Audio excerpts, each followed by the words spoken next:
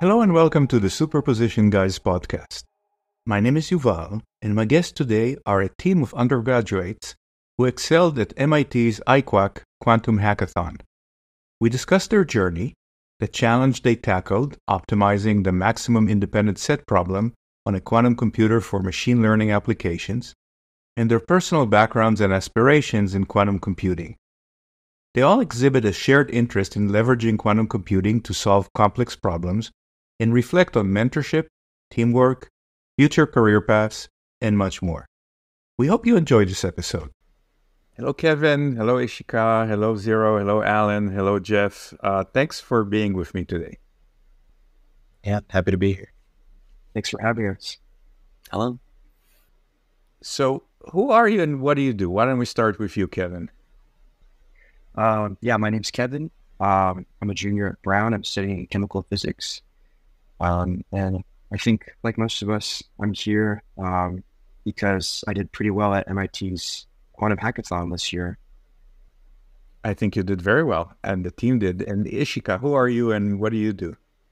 Yep. So my name's Ishika. I'm also a junior, currently studying at Brown University, and I'm majoring in physics and computer science. I'm also very interested in quantum computing, like the rest of us, and was part of this team. And Zero, how about you?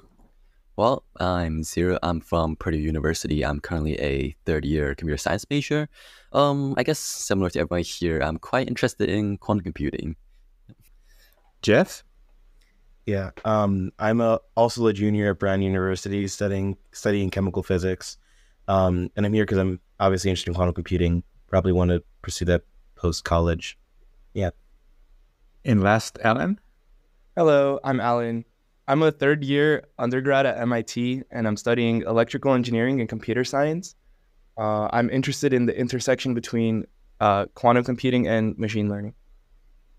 Wonderful. So you were all part of a team that won a prize in the Quora-specific challenge at MIT iQuHack this year. I think that when you arrived, you could have chosen other challenges, right? There are many companies that presented challenges. What made you choose this particular one from Quora? I think something we were drawn to was the specificness of the challenge, because some of the challenges suggested a more open-ended solution, whereas Quora had it appeared that like it was going to have a pretty rigid type of answer that it was looking for. I think Ishika, you look like you had another thought on this. Yeah, I was actually just going to add to that I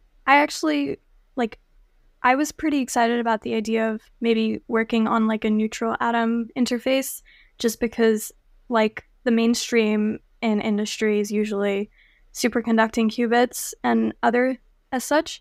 And the idea of actually using the neutral atom architecture to create some sort of solution to a problem seemed very exciting to me personally. So, yeah. What was the challenge? What were you asked to do? All right, so basically Quora's quantum computer is this, they basically have a grid of Rydberg atoms. It's called a Rydberg atom array, I believe. And so their quantum hardware is really like excellently suited to solve this specific problem called maximum independent set problem. So maximum independent set, if you imagine a graph with like nodes that could be connected to each other, the question is, how do you choose the maximum number of nodes such that no two nodes are neighbors with each other? That is, they don't share an edge. And so the way that they have their atoms set up in a grid with like attraction and repulsive forces within the actual quantum computer makes it really easy to like, it's a very natural problem to solve for this computer. And so the problem was to basically investigate how this problem could be solved on this quantum computer. And I think the trigger for this problem was a JP Morgan article that was also using that computer. Can anyone tell me a little bit about what that article was and what were you trying to investigate? Yeah, so I I don't entirely remember reading the article, but I do know it was like based off of like one paper they wrote. But the big thing is that when you have a certain radius for which nodes are allowed to connect by an edge, and if you set that radius to be like 3, which is also equal to another set of constants, it turns out that a quantum computer might have, or classical computers tend to be really slow when they do that problem, specifically for like a radius of 3. And so the idea is that, using a quantum computer, you could find a quantum advantage, like for this very specific case of the maximally independent set problem. I said article, I probably should have said paper. And what I think, if I remember that correctly, JP Morgan read a paper from Harvard and Quera about solving max independent set with neutral atom computers, and basically said, well, it's actually going to be easier to solve it classically. And they showed that under certain constraints, classical computers can solve it really nicely. And I guess your work perhaps was to see if there is a variation or under what conditions quantum advantage could be had, or meaning at what point is it really difficult to solve it in a classical computer and easier to solve it in a quantum one. Is that about right? Yeah, I think so. If anybody wants to correct me, I do think that is right. How did you come up with the solution? If any. Zero, do you want to take this one? I feel like someone has more physics background should take this one. I guess I could add in a little, and if you want to follow up, feel free. So basically the way we approached this problem was, it was set in 3 parts. There was the theory aspect, then kind of coding it, and then also finding potential applications for solving this problem. So more the business side. So in terms of the more theoretical and experimenting with different algorithms side, we mainly tried to implement 2 different types of algorithms, which was the QAOA and also an adiabatic variational quantum algorithm.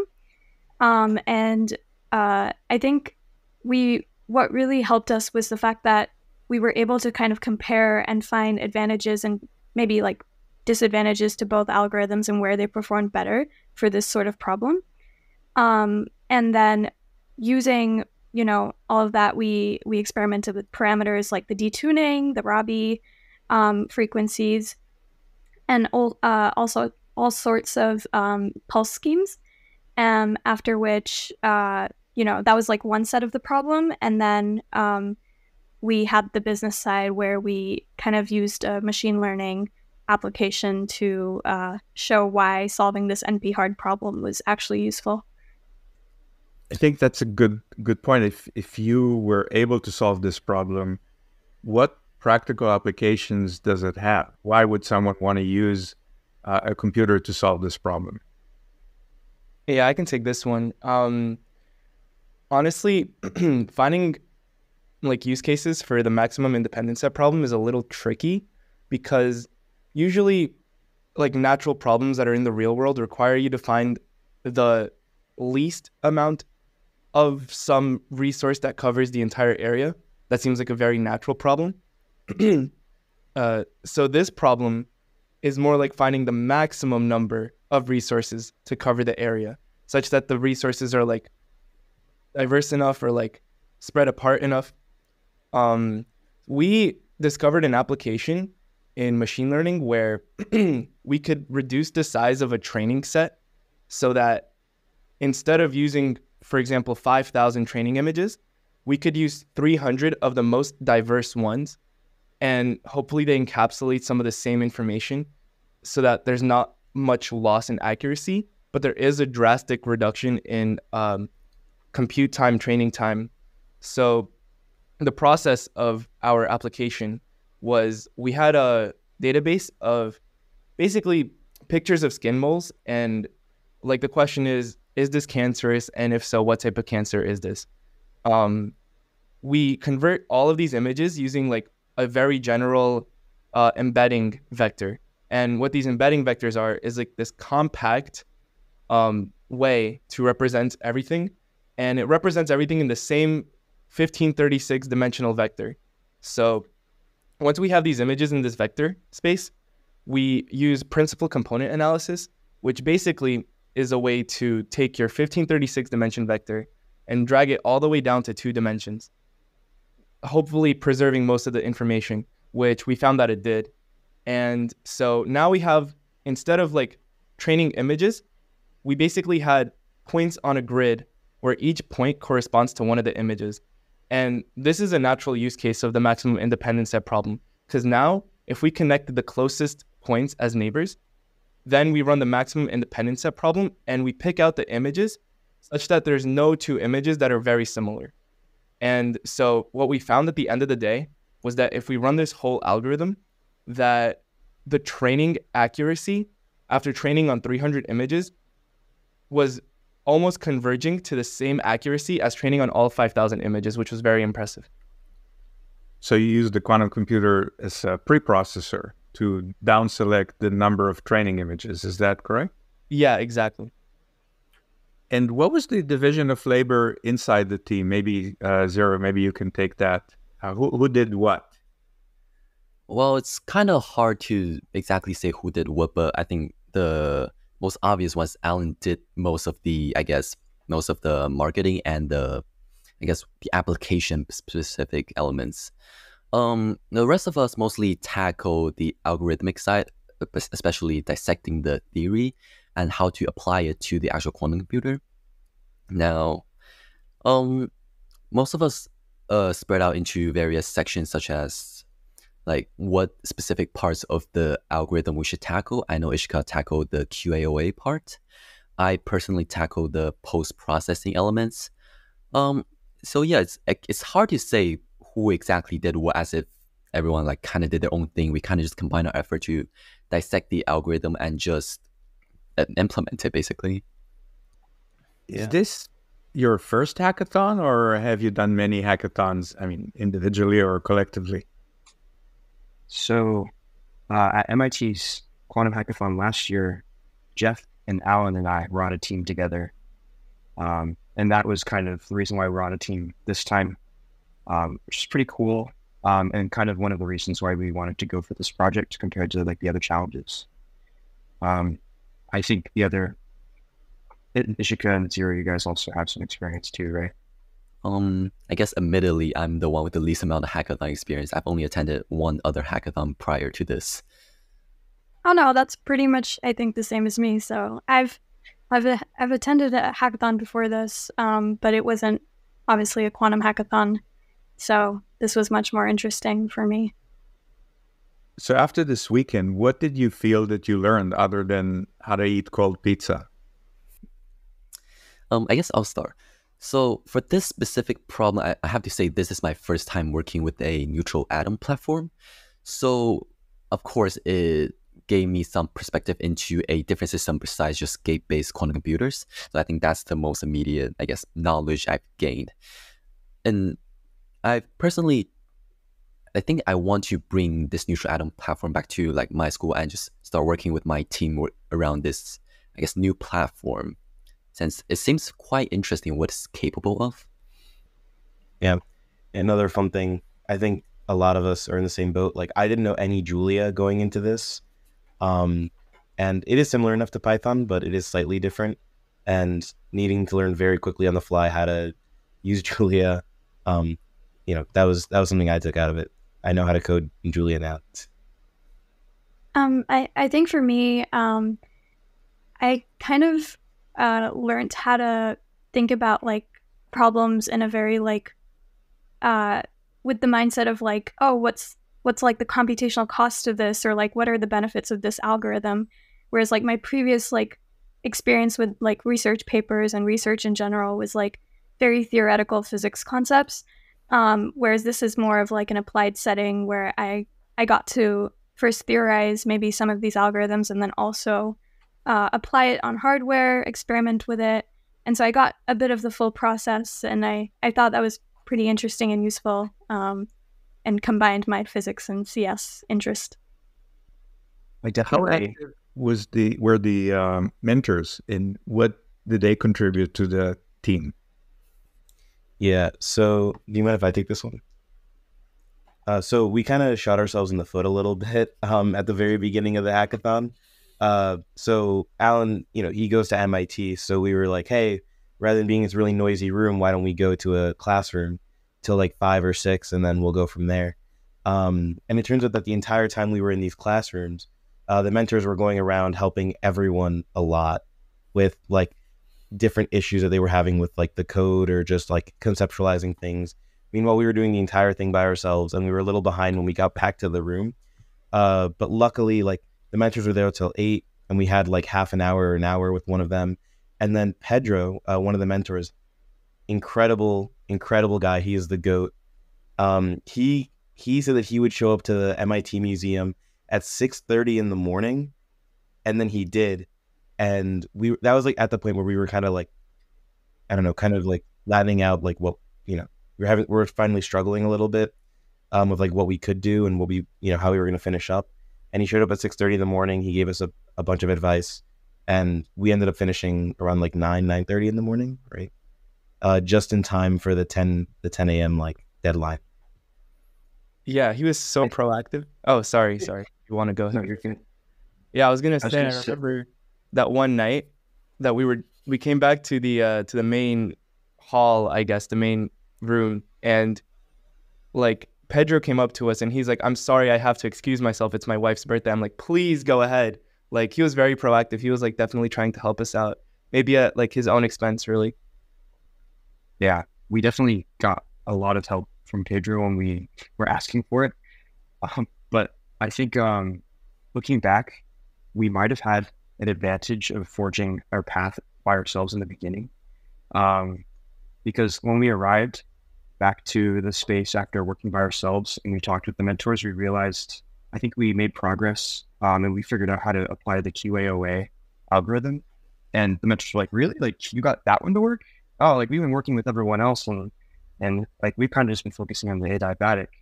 And that was pretty cool to be like, oh, we're struggling with that one and we're kind of in the weeds with the adiabatic algorithm, but the QAOA is working great. Like we're getting awesome results with this. I don't know if we would have gotten that otherwise. What would you like to do after college? Are you looking for an academic career? Are you looking to go into industry? Are you going to do something completely outside quantum computing? What would you hope to be doing? Kevin, why don't you go first, and then Ishika, and then Zero, and then Jeff, and then Alan? I think I need a little bit more experience before I know if I want to specify, or I guess focus on a more industry setting versus an academic setting. But I do hope to go to graduate school and kind of specialize in niche so that I can work in the quantum computing field in some way and lead projects and kind of forge my own ideas. I think it would be really rewarding to be in a setting where I can contribute to research and then see kind of the fruit of my labor in terms of the outcomes. I know space is really working towards that right now, and I don't know how much time it's going to take for real world applications to be accessible and really contributing to changing everyday life, but I would like to be a part of that for sure. I think for me, it's a lot of different options that I'm kind of juggling and trying to figure out what I actually want to do. One of the main ones, I guess, or more obvious ones, is that I would like to go to a PhD program after graduating, specifically something within quantum research, maybe on the materials side, or maybe condensed matter. Not really sure. Another option is to go into industry, maybe work in some sort of tech setting, or I don't know, graduate and do something entirely unexpected. I did want to go to art school for the longest time, so maybe I'll just do something creative instead. But yeah, it's a lot of different options, and I feel like this pressure to decide, especially just being like an international student and not having like a whole lot of time to plan ahead. But I'm very excited for whatever it is. Personally, I think, or I guess perhaps for, all of us here, what we need is time, not specifically just to make a decision, but rather time for this industry to evolve to a point where it's more, not only more accessible, but has more applications. Now, as for me, I personally taught like quite a few students here at my institution. And I think what I want to do with quantum computing, at least, is to bring it to a field where it can actually be applied and be usable in some way, where it's not just this niche tool limited to perhaps just us who have more, knowledge in it. Now, whether that be grad school or perhaps in some industry, it doesn't matter as much to me. But what I want to create is this system or this usability for quantum computing. And whether that takes time or more knowledge, well, I guess only time knows. Yeah. And then for me, I think the biggest thing is I really want to teach. I really enjoy teaching. I also really like research. So I guess the best way to do both would probably be to be a professor somewhere. I tutor a lot. Like I tutor high schoolers. I tutor intro chemistry here. I also teach Kevin and I started a quantum computing club at Brown. Well, Kevin founded it and I kind of co-founded, I guess, tacked on at the end. But I teach the educational workshops there, or I've been teaching them. So teaching people quantum computing has been really fun. And I know that 50 years from now, quantum computing might not be taught, I guess, depending on how the field goes, or maybe I won't be the lucky professor that gets to teach it, but I like teaching it. I like doing quantum computing research. So yeah, probably get a PhD after this. Yeah, I have a personal philosophy that a lot of people probably will disagree with, which is that I don't really make my life plan ahead of time. I really just like seeing what opportunities come my way and just grab at whatever seems the most appealing. Because I feel like if I channel myself towards something specific, then I'm narrowing my field of what I'm looking for. I try to keep things very open in terms of what comes up. So, I mean, if I get a great grad school offer, great. If I get a great industry position, great, So I try to be very flexible with what I do. And what is it in your history that made you get into quantum? Is your physics teacher in high school? Is it a book or a movie that you saw? Maybe we go in reverse order. Ellen, Jeff, Zero, Ishika, and then Kevin. Yeah, so I think the way I entered the quantum computing field is also just as much of a fluke as anything else that's really happened to me. So last year I had the great privilege and honor of hosting Kevin and Jeff as maybe not Jeff, maybe just Kevin last year. But I hosted him in my dorm room. And so we got to know each other.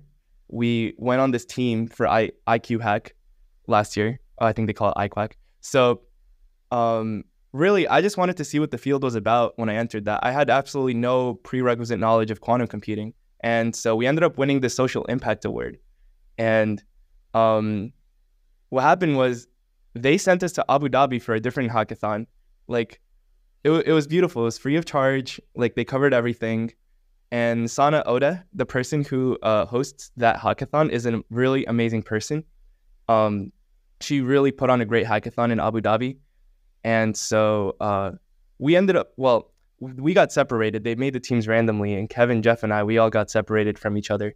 And I guess my team had a really, really great mentor because they put mentors on every individual team. So we won that hackathon, and then they invited us to talk about quantum computing in Geneva for this JESDA conference. And that's when I really had to get my act together with quantum. I took classes. I started learning about it really profusely. And this year, we came back to iQuHack after 1 year to do, instead of this open-ended challenge with some social flavoring to it, we went to a really industry-specific problem. And I thought that was a great cycle back, a great growth over the year from being not knowing anything about quantum computing to winning first place in a very technical problem? Yeah. So for me, like I've always kind of been interested in chemistry and physics. And up until like I got to Brown, I kind of had a little imposter syndrome and I was like, oh, like I can't study physics. I'm not smart enough. And then I went to like our intro Gen Chem class, and it started off by talking about particle in a box and like intro quantum mechanics. And I was like, wow, I don't care if I'm not smart enough. This is really cool. So from that moment on, I was like, ah, screw it, I'm chemical physics. And then Kevin and I had the privilege of working with Brenda Rubenstein for like an internship over the summer. She's a professor at Brown University. She works with a lot of alternative computing stuff. And she had an independent study in quantum computing, like our sophomore fall. And so we took it. It was awesome. And then naturally that kind of led to saying, hey, how do we prove that we know about quantum computing? We go to a quantum hackathon. So we went there, and seeing how like interdisciplinary everyone and how open everyone was to like, I don't know, kind of accepting people into the field, like it really, really made me happy. Like I really wanted to do it after that, knowing that like chemists, engineers, computer scientists, like mathematicians, like everyone's in this field trying to play their part, made me want to do my part, if that makes sense. And then also something that like reaffirmed me wanting to do quantum computing is, you know, last year we didn't do the best in terms, you know, of like, the way I want to say this is the amount that I learned over the span of 1 year is incredible. And the fact that like last year we went from code that did not place, and I was a little confused on like, you know, how exactly do I do these kinds of algorithms? How do I do these kinds of things, to like actually implementing them is crazy. Like I feel like I've learned so much more, and it just reaffirmed my want to be in this field. As for me, I guess perhaps I'm the odd one out. I went into college not really knowing what I want to do. So as a college freshman, I tried basically everything across various fields, and quantum computing was just so happened to be one of them. I guess I never really stuck with it my freshman year. It wasn't until my sophomore year. This was the fall of September. Around like September, November of 2022. That's when ChatGPT exploded. And I thought to myself, if I want to catch the next big thing before it becomes popular, I think I have to stick with quantum computing. So in the end, of course, I stuck with it. Here I am. I've taught like hundreds of students now, and I'm still not, I wouldn't say I'm still competent enough in quantum computing, but I'm slowly getting there, I think. I think for me, it kind of started in my like sophomore spring, where I'd heard this term of quantum computing several times by now, and I was pretty deep into like experimental condensed matter research, and I was like, this feels like a big buzzword. What is it? Is it actually a viable physics research area? I want to explore it. Now's the time. And so on a whim, I just applied for a quantum research internship at Fermilab for the summer. And I happened to get it, and I was like, you know what, I'm going to explore and just try this out. And so I did. And I had one of the best times that summer working with people and researchers at Fermilab. I got paired up with a mentor at Rigetti, and it was one of the coolest experiences working on the startup and also academic side. Just seeing how this like very niche research area had so many different people of different backgrounds, different research areas. And I really enjoyed the sort of like optimization problems, interesting like physics hardware problems as well. Also the material side was really connected to my previous knowledge in condensed matter physics.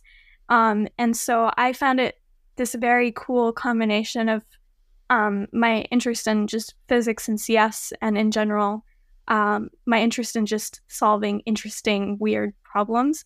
And so I kind of stuck on that and continued collaborating with people at Rigetti, working over the year with them. And that really helped me like develop my sort of foundations in this field. And, you know, it's a continuous learning process. And I just decided to go to this hackathon, see what it's about, and I met some brilliant people there, and had a whole lot of fun. For me, Jeff and I's paths have been pretty intertwined. We took Gen Chem together our freshman fall, and we met because we were assigned as lab partners for the lab for that course. And then it's history ever since.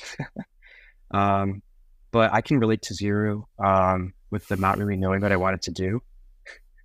I arrived to Brown. I applied when I was applying to college. I was fully set on being pre-med, like wanting to go to medical school, to be a doctor, to kind of have impact through that way. And then by the time I arrived, I realized that thinking through, maybe this wasn't the path for me. But just in case, I went through the intro chemistry sequence, and I took some CS courses as well, just to kind of test some things out. And so the spring semester of my freshman year, some of us in the previous course in general chemistry in the fall, there was a head TA. He was a graduate student, or he was a postdoc, named Matthew Church, and he offered for anyone who was successful in the Gen Chem course to take a graduate level statistical mechanics course in the spring. And this is pretty unheard of. This is I don't think anything like that's happened since, for it to be like an open invitation to anyone who was successful in this 400-person class. But Jeff convinced me to shop the course with him to go at the beginning of the spring semester. And then kind of seeing what the high level theoretical chemistry and physical chemistry looked like. I kind of, by the end of the semester, we were going to every single office hours offered. It was like 3 times a week. We went to office hours and constantly asking questions, and learning. It felt like I was learning for the sake of learning, for my own interest, and it was so rewarding. And I think that was when the roots took hold for me, just for this general getting into this theory. And then, as Jeff mentioned, over the summer, we worked with Brenda Rubenstein, and our project was, we wrote a Python program to calculate the entanglement of molecules using like a Hubbard model.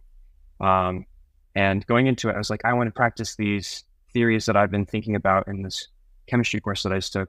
And then I realized, oh, like this is relevant for quantum computing, and that's like an interesting burgeoning technology. That's something that, you could work on now, and it could just go someplace, which I just find really exciting. And then from there, I just continued to explore the interest, and now here I am. And as our time today together comes to a close, I wanted to ask each of you a hypothetical. If you could have dinner with one of the quantum greats, dead or alive, who would that person be? Maybe Kevin, and then Jeff, Ishika, Alan, and Zero. I think I would love to have dinner with Isaac Chuang, with a caveat that I'd have to do so much preparation to get my questions and my understandings of the backgrounds for my questions in order, because he's such a brilliant man. And I know that I would probably be grilled in return for grilling him on the questions I have. Yeah, I think I'd have to go with Isaac Chuang as well. I think, so at last year's hackathon, Kevin and I, we really wanted to just shake his hand. It was like a big thing. He spoke at the event, and we saw him sitting there, and he was asking all these questions, and he was, answering these questions just so articulate. It was just incredible to see him in the space doing his thing. And we were just we need to shake his hand. We need to talk to him. We have to interact with this person. And we remember asking him, what drove you to make a quantum computing textbook 20 years ago? Because at the time that wasn't really a big thing. And he said, well, if you were doing research on something, what would you want to make a textbook in, and why? And I don't know, he's just awesome to talk, or at least even just from that interaction, I know that he'd be a great person to get dinner with, and talk to for a bit. So I know copying Kevin, but he was great. I have a little bit of a cop-out answer. Actually, not many people think of Einstein as a quantum guy, because he didn't really believe in like a lot of the core tenets of quantum quantum mechanics, but he actually was one of the people who developed this like quantum theory of light, where like so he demonstrated the photoelectric effect, and so he actually was one of the founders of quantum, like as like a study, as like a huge field, right? And so obviously, who wouldn't love to like pick Einstein's brain out? So that's my answer. Is it me next? I don't know. Okay. Okay, this is pretty tough to answer, but I know one piece of text that I've pretty much kept next to me since day one of quantum computing was a quantum engineer's guide to superconducting qubits, I think it's called, which is just this like pages and pages of just like fundamentals of quantum computing right from the start. And one of the authors of that is Will Oliver. And so I did get to see him at the MIT hackathon, but I would really love to actually talk to him and understand, his ideas about this whole field in depth. And maybe just another person, Jens Koch, who I think like created the transmon qubit. I've seen his name pop up in so many papers and texts. It's one of the most cited, I think.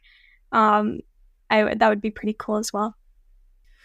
My answer is gonna be a bit weird. I think the one I'm gonna go with is Professor Peter Shor.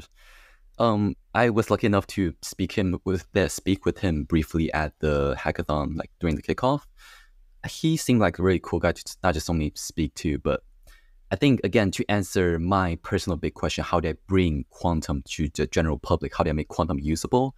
I think he'll be a key person in just being able to answer that for me, just trying to bridge this gap between the quantum world and the real life application. Very good. So Alan, Jeff, Zero, Ishika, and Kevin, thank you so much for spending some time with me today. Thank you for having us. Thank you so much for having us. Thank you. Thank you.